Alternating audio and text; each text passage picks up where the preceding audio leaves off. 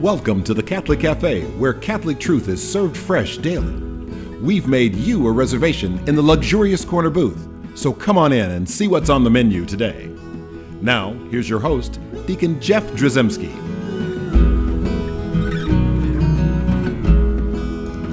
Greetings and welcome to the Catholic Cafe. I'm Deacon Jeff, sitting in the luxurious corner booth of the Catholic Cafe.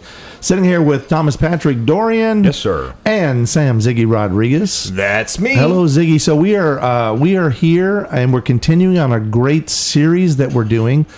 We're doing deep dives into the sorrowful mysteries of the Most Holy Rosary. So, yes, well, you know, these are the sorrowful mysteries. Yes. And we're on the third sorrowful mystery. We are. And is that correct, Sam? We're on the third? That is, yes. All right, awesome. For those of you who don't know what I just did there, I was hearkening back to the second. Last week, so I put together some notes, and they were about the second mystery, and he wrote third in there. But I wrote third. I wrote third at the top. I know, and me... We're never going to forget this. Me being the... Me being the simpleton that I am, read everything that's put in front of me on the prompter. Yeah. Anyway, so here is we are on the third sorrowful mystery, the Crowning of Thorns, and this is a really neat one. One of the things that we do is there's like a fruit that we're sort of pray that will be the result of our meditation or our pondering on this particular mystery. What fruit we're looking for. Sometimes there's a couple of fruits. And this one we have a little bit of a unique fruit, as it were. It's like a kumquat, It's a kind of a dragon fruit. It's a different kind of fruit. Yes. Tell us about this fruit.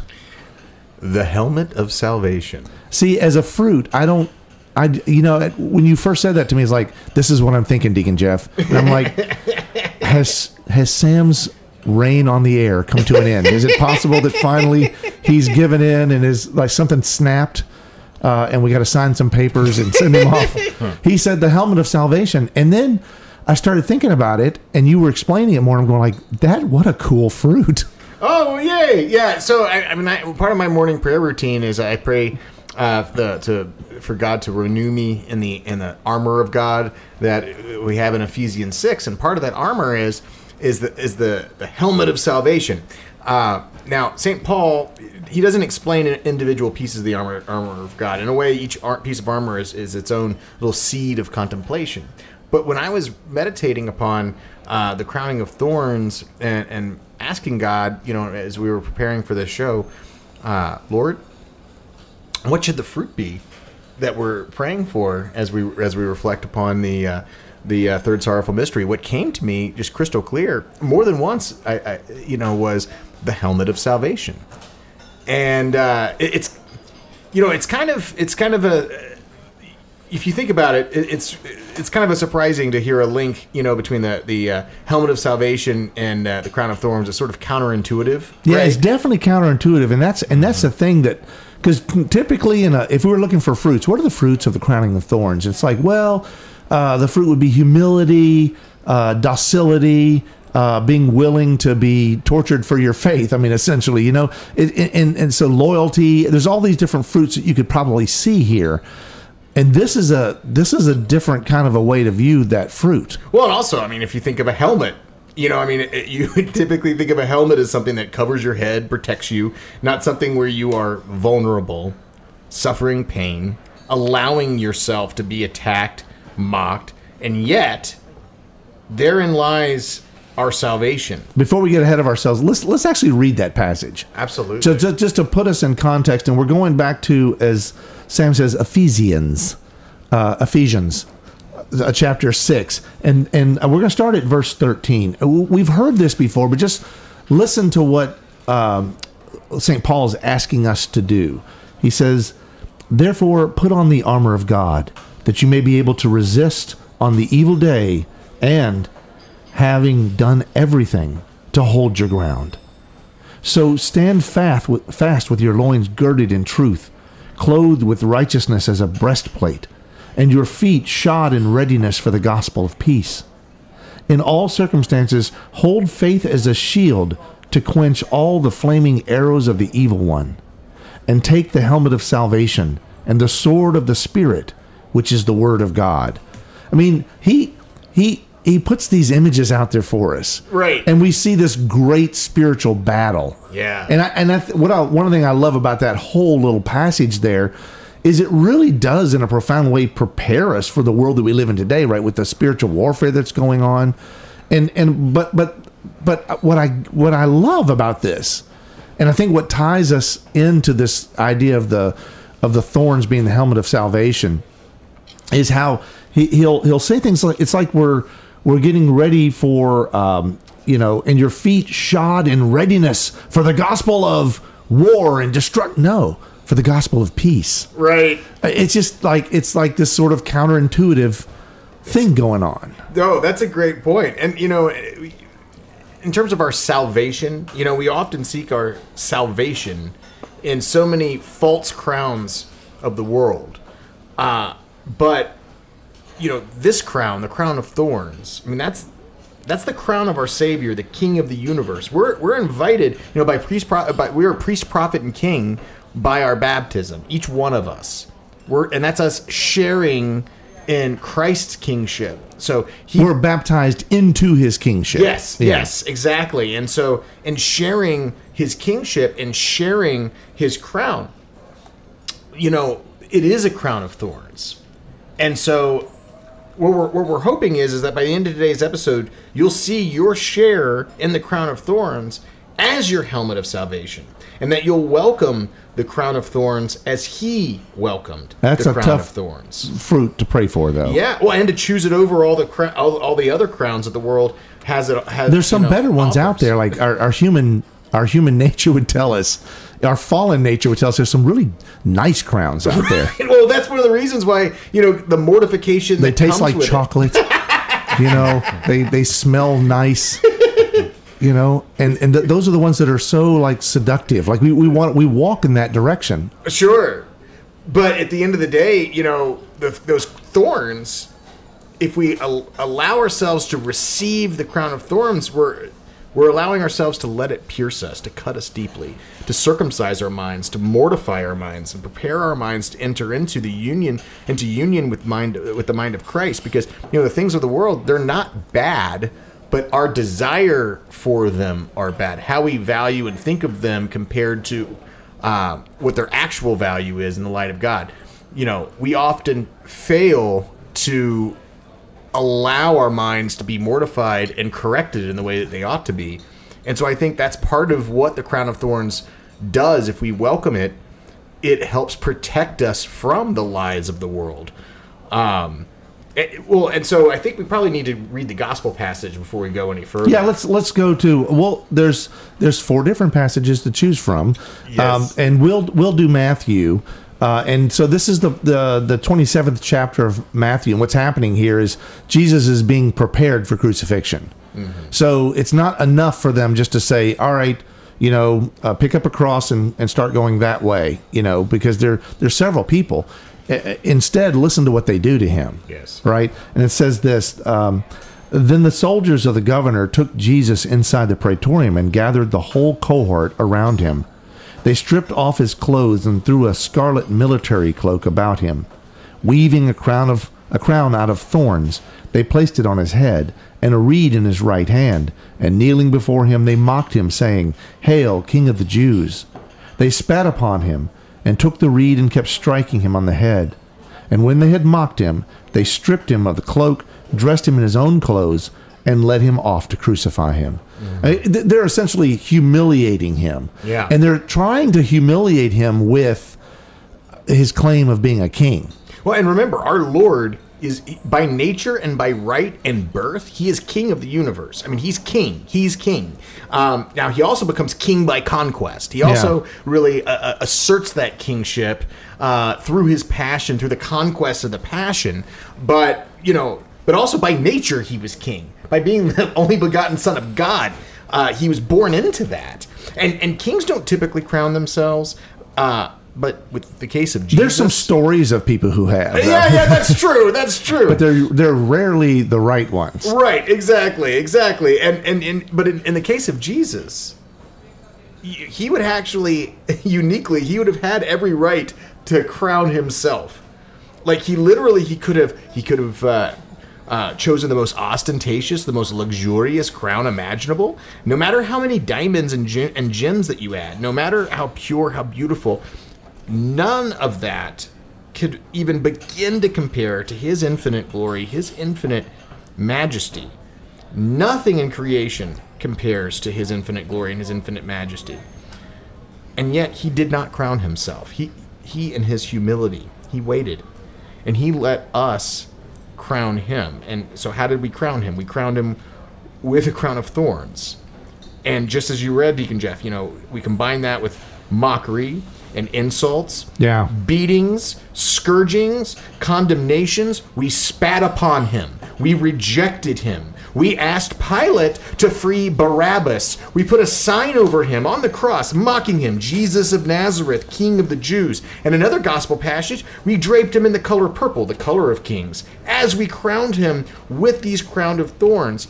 Behold the man, said Pilate, subjecting him all the more to more vitriol and hate and violence from us.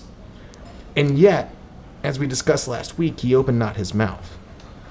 So, what does this teach us? Yeah, that's where we need to start to, again, this is not just about Jesus. It's really about us and what we take from this.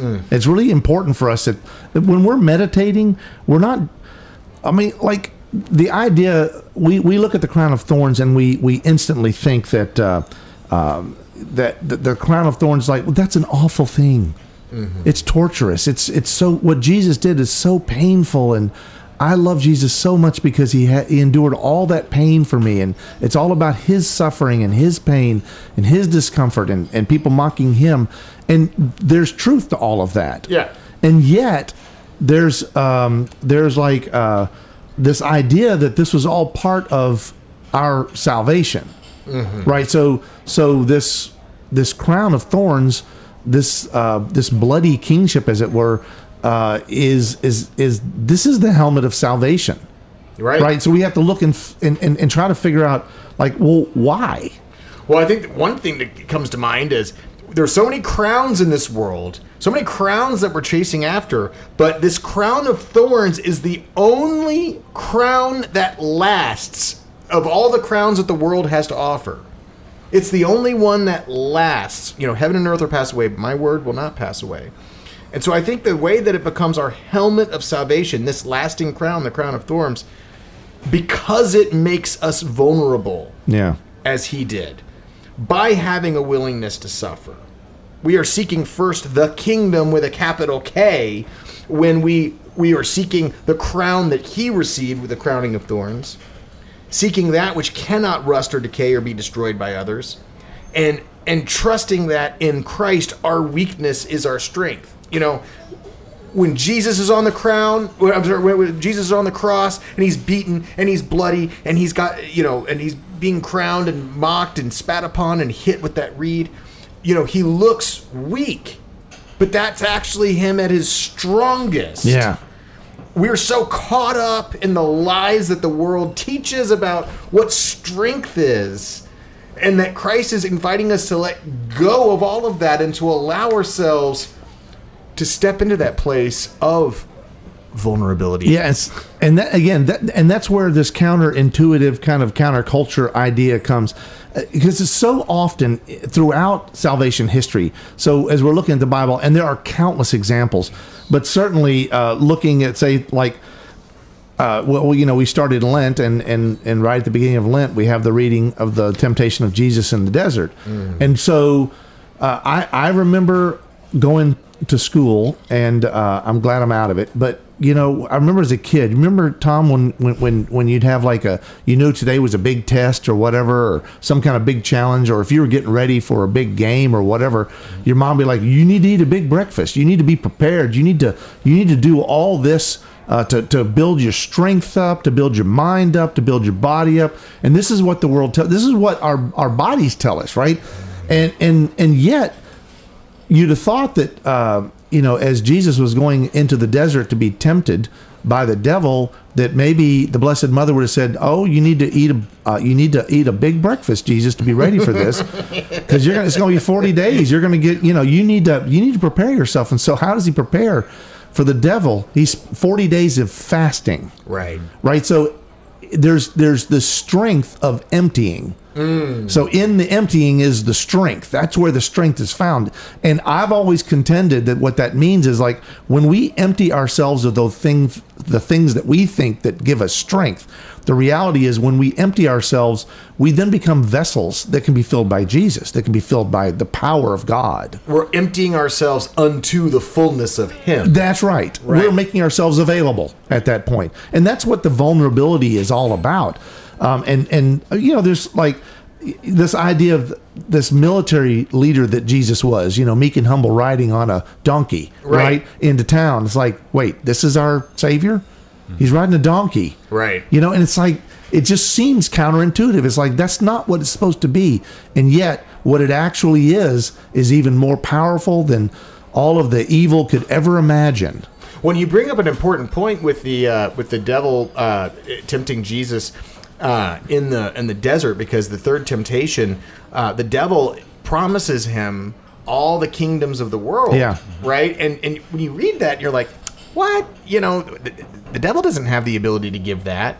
And it's like, actually, if you think about it, yeah, he did. He did, because if you look at Revelation 12, it doesn't say that when Michael and the good angels cast the rebellious angels out of heaven that they went to hell. It said it sent them down to earth. Yeah, where he would reign. Where he would reign. So this is literally when Jesus took on flesh and dwelt among us. He was actually infiltrating the devil's dominion.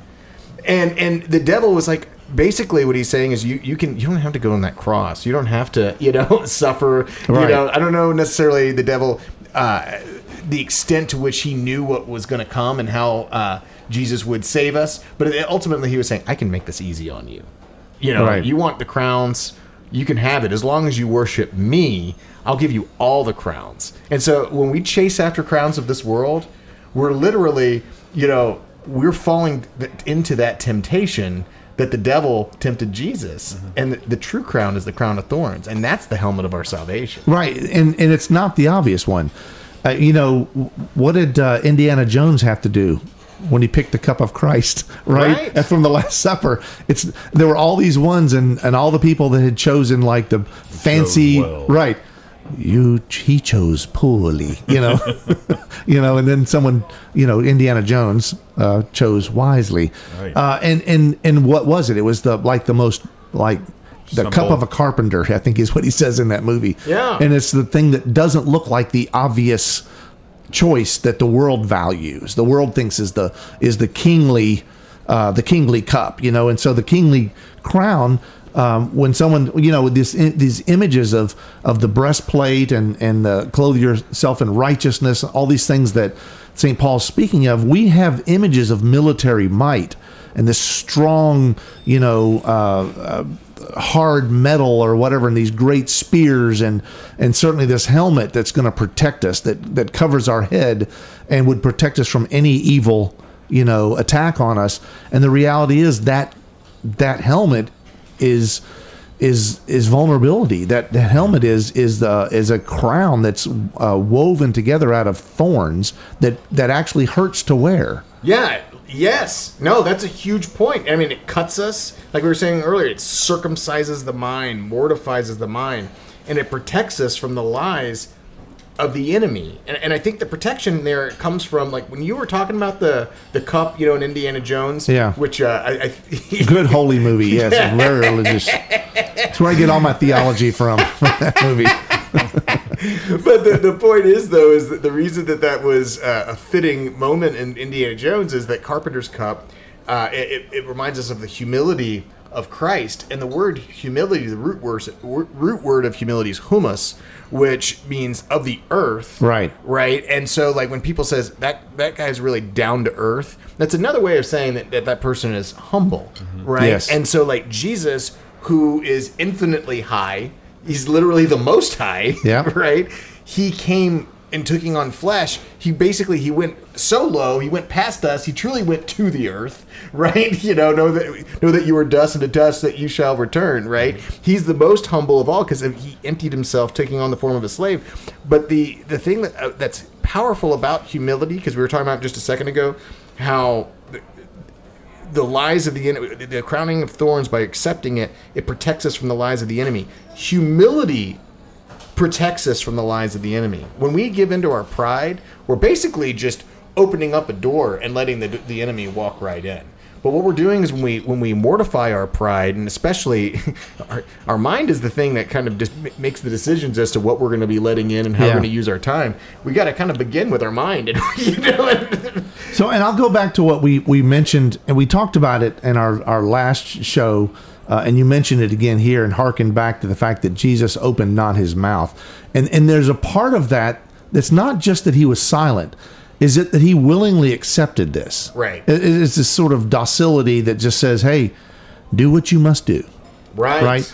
And so the thing is, for us to wear this crown of thorns, we're not crowning ourselves. We're allowing ourselves to wear a crown of salvation. Yes. When we're being open to it. And that's what changes everything. Because as soon as we have pride, I'm going to put me on this crown, and I'm going to hurt, and this is going to be great. Right. As soon as we've done that, then we'd look in the mirror and see it was some big shiny gold crown. Right. That had no lasting value, that had no effectiveness. Right. We can but I thought I was putting a crown of thorns on. It's like, yeah, but see, here's the thing. This has got to be a willingness to accept the suffering, a willingness to accept the being downtrodden, a willingness to be humble. You bring up a huge point, because with the will and the willingness, he willed this. Because I had just said, it begins with the mind, but really, I mean, one of the things that we were emphasizing last week was that relationship between the will, the mortified will, and the mind that's sufficiently healed so it can be guided by reason. So yeah, it's both and. It's not, you can't be humble while your will is flying all over the place, following all of its appetites. That needs to be brought down to submission too. If that crown is going to have, if the crowning of thorns is going to have kingship over us, then the will has to get submitted as well. And again, we see evidence throughout all of church history. But think about like something like I've been to Lourdes several times, and when I go there, it never ceases to amaze me that this sweet little innocent, really illiterate girl in a backwoods town in France. I mean, Lourdes was nowhere. Right. It was nowheresville. I mean, it's just like not a destination on any map.